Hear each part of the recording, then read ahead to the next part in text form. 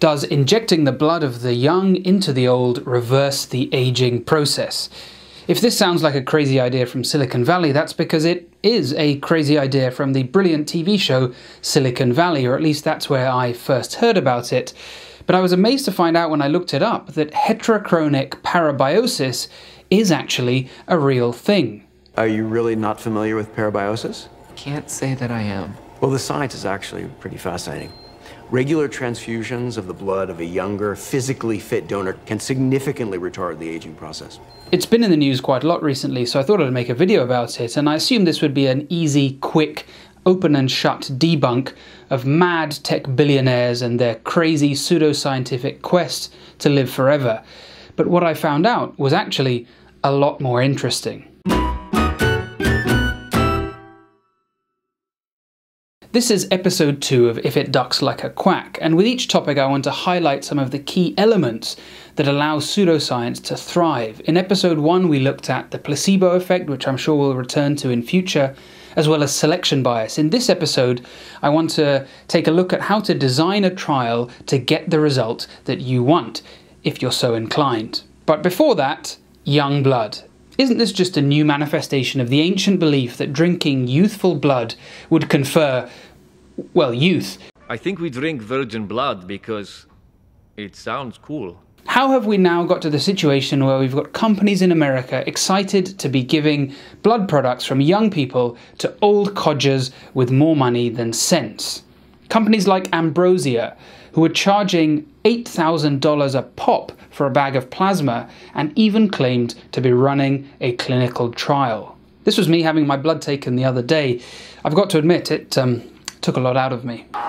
I only heard about heterochronic parabiosis about a year or two ago, but it's been the subject of study for quite a while. There's not a lot of current research, but a few decades ago it was quite in vogue. It fell out of fashion, but recently a few teams have been examining its effects in mice in very specific scenarios. The rough idea goes like this. Most death today is due to diseases associated with aging. Heart disease and Alzheimer's, for example, are very rare in young people, but extremely common as we get older. Something about aging increases your likelihood of developing these chronic diseases. You remember the constituents of blood: red cells, the Buffy coat, and plasma. Plasma is full of proteins, hormones, enzymes, signaling molecules, and so forth. If you remove clotting factors from plasma, you're left with something called serum. Whoa, wait a second. Serum? What? Your serum? Can't help you now, stud. The Buffy coat? Well, that was pathetic. Blood of the young? Which one of you made me the way I am? There's definitely some kind of connection here. I just can't figure out what it could be. So what if we use plasma from the young to treat the old? A team studying neurological function of mice showed heterochronic parabiosis resulted in more neural stem cells, higher synaptic activity, less neural inflammation, and increased expression of genes involved with memory. They stated that blood factors in the young mouse caused these changes in the old mouse, and they went so far as to draw the parallel to humans, saying that we have very similar factors in our blood. This research took place in Stanford because, well, of course it did. Okay, I'm starting to understand how this all took off. Well, let's be an EDTA bottle half full kind of audience. And that all sounds fairly promising, right? I mean, obviously mice and humans aren't exactly the same, but it's not a huge leap to think that if infusing plasma from a young mouse into an old mouse caused all these fantastic changes, it might work in humans as well. Only, that's not what the researchers did. At all. I hate to be negative here, but this research is nothing like what Ambrosia was claiming that you might have seen in the press. Parabiosis actually involves stitching together two animals so that they share a circulatory system. The older animal doesn't just get blood from the younger animal, it has access to all of its organs as well. They essentially become conjoined twins. Or perhaps for a more accurate analogy, we could look to the legendary Walt Lillehei. One of my medical heroes, the father of modern cardiac surgery, Lillehei, developed cross-circulation before the cardiac bypass pump was invented. He plumbed together his patient, a child, to a human bypass machine, usually the child's parent, provided they were a compatible blood group. so that they could take over pumping around the child's body as well as their own while he fixed the child's heart. But that was nothing to do with rejuvenation. It was a desperate measure to try and save sick children. Outside that particular context, the idea of stitching two humans together is rather ghoulish. So already we can see that startups working in this field are using a very different idea. They're just giving infusions of donated plasma. In fact, researchers have discounted the possibility of studying transfusion-based therapies in mice because the amount you can safely remove in terms of volume is tiny, maybe 150 microliters. Jesse Karmazin, the CEO of Ambrosia, is a qualified medical doctor, although not currently practicing, and has been the face of this new industry with heavy promotion, boasting earlier this year that the company was operating in 5 cities. Remember when I said that doctors that promote pseudoscience particularly wind me up? Karmazin has made a lot of bold claims. He seemed to earn credibility from many in the press who were apparently stoked to hear that he was running a clinical trial, although that's really a very loose definition of the term. Let's take a look at the clinicaltrials.gov page because it's a good example of how not to design a trial. There is one arm, meaning that there is just one group of patients, those receiving the therapy.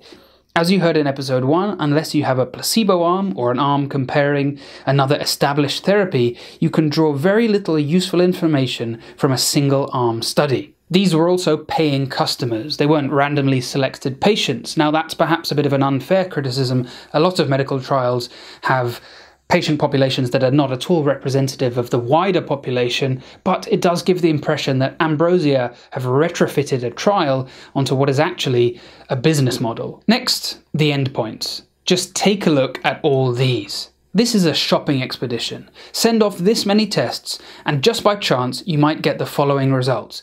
These ones go up, these ones stay the same, and these ones go down. Make sure you only tell people about the ones that went down, and hey presto, you've got a positive trial. And look at the time point, 1 month after the infusion. 1 month. What is that going to tell us? You don't need to be a hematologist to know that infusing 1.5 litres into a circulating volume of 5 litres is going to transiently alter the makeup of your blood, and nobody's been able to demonstrate how long these changes last, even in mice. This is an example of choosing a favourable endpoint, something that is highly likely to give the result that you want, even if it's fairly meaningless. And measuring a blood test is a surrogate marker for actual health. There's no evidence that the majority of these tests that they've sent are actually reflective of overall health. Nobody takes a pill or starts a diet to improve their blood test. They do those things to be healthier. The bleeding edge of technology and medicine is a very exciting space, but we have to rein in our natural tendency to get carried away.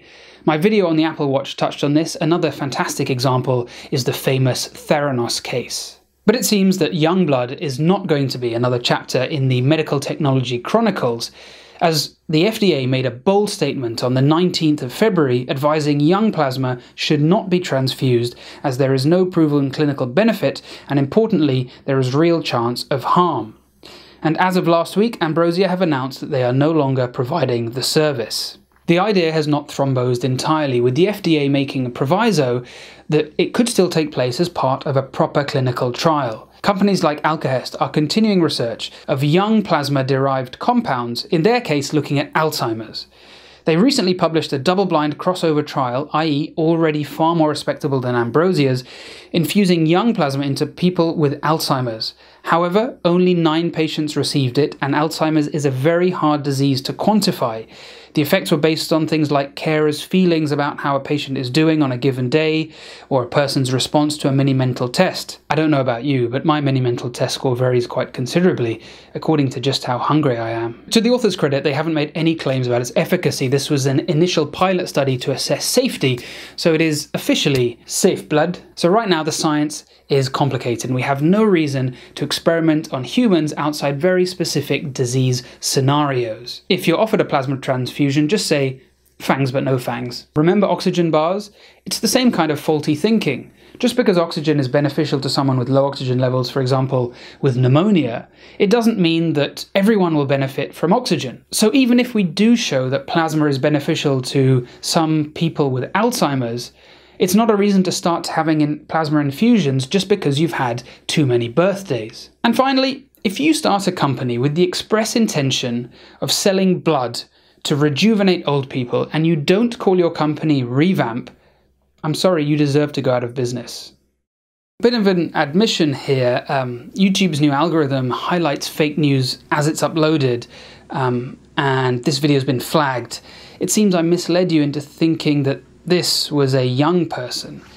Well, haters, I'll have you know I met a fellow YouTuber at VidCon who said he thought I looked 25 years old. And he was a great guy. It was lovely hearing about his channel where he chronicles his experiences as a blind man. If you thirst for more information like an aging billionaire craves young plasma, you might want to consider upping the quality of your data infusions. I'm very grateful you watched my shonky video with no production budget, but you can access thousands of exceptionally high-quality documentaries featuring people like Hans Rosling, David Attenborough, and Jamel Khalili at CuriosityStream entirely free of charge. There are loads of beautifully made and, more importantly, accurate medical documentaries, including the very first title I went for when I joined, which was Derek Muller from Veritasium's Vitamania.